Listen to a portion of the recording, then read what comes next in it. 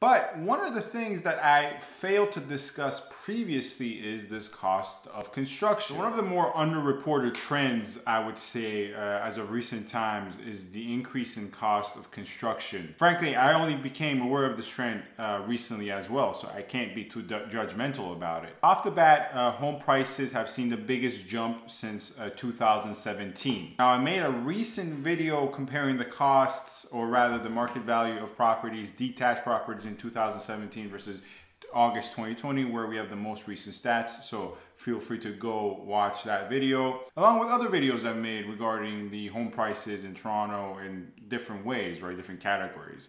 Condos, homes, semi-detached, different areas. Watch that as well. But one of the things that I failed to discuss previously is this cost of construction. And I've been reading some articles and latest studies regarding this cost of construction, which has increased, most specifically the cost of lumber.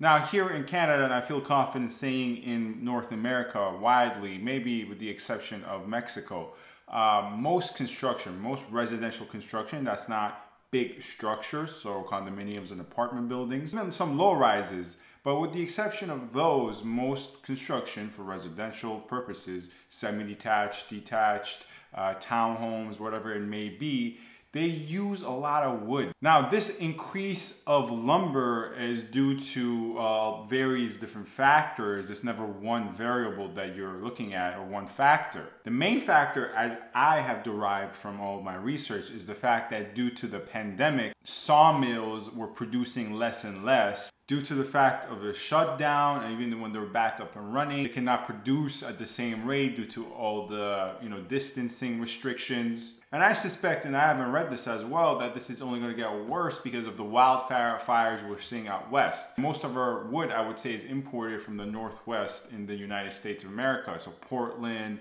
the West Coast, Seattle. Obviously, I would be remiss to mention British Columbia as well. We do not export all lumber and pine from the United States. We also produce some ourselves as well. So it is a combination of the wildfires and I would say the COVID pandemic that has decreased raw materials and at the same time decreased production, causing the prices of lumber to increase, making it costlier for home builders. These lumber costs, as I've read, can increase the cost of construction by added $8,000 to $10,000 for home builders. This, in effect, is represented in the inventory, where when you're trying to move inventory, the higher your marginal cost is, naturally you're inclined to increase the price and mark it up further.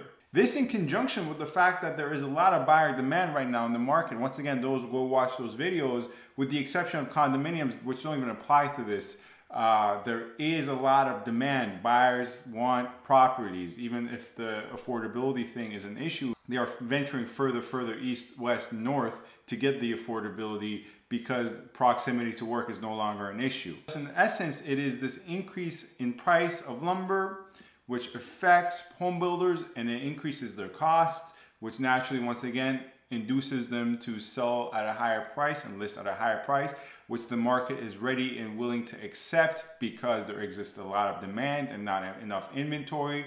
That's one theory. There's other theories as to why, but regardless of what the reason is, the resultant effect is that there is a lot of demand and builders can get away from increasing the prices, or rather get away with increasing the prices because the market is ready to accept that. Whether that's fortunate or unfortunate, I'm not saying this in a matter where I'm saying this is good or bad. These are just the facts. Let's look at this graph which explicates exactly what I'm referring to right now. As you can see, when this pandemic became a serious issue, not when it started, but when it was spreading virally and a lot of governments were shutting down here in specific, March, it dips a bit. You see a slight dip in the curvature, but once June hits, prices somewhat skyrocket and then even out a bit. But still, as you can see from the trajectory of these lines, each line obviously designated for a different type of lumber and wood. prices right now, as compared to when this graph starts, are at an all-time high for builders. So why there's that initial dip in March, I would have to do a little bit more of a research in order to answer that. However, right now off the bat, my gut feeling is once the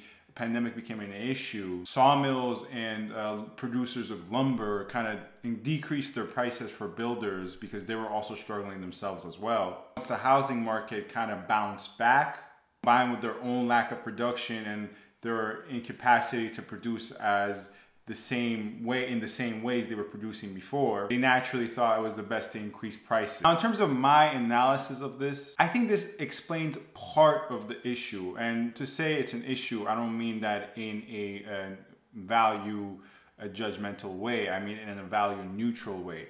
When I say issue, I mean the topic of home prices. This only explains part of it because naturally, this only, in my opinion, applies to rebuilt homes, new homes, not resale properties. This can't go to explain the increase in prices of resale properties. This can only explain the increase in prices of newly built properties. Obviously, indirectly, they're connected with one another, but as some news outlets have used this to explain wholly the entire trend of increased prices in the housing market in general, I think is a little bit misleading because this fact has explanatory power, but the explanatory power extends only so far as newly built properties and not resale properties, even though once again, you can argue it is indirectly connected.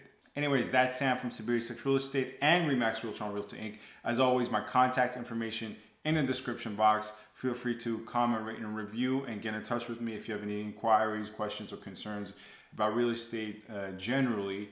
And yeah, subscribe if you like this video, and give me a thumbs up and follow. Thank you very much.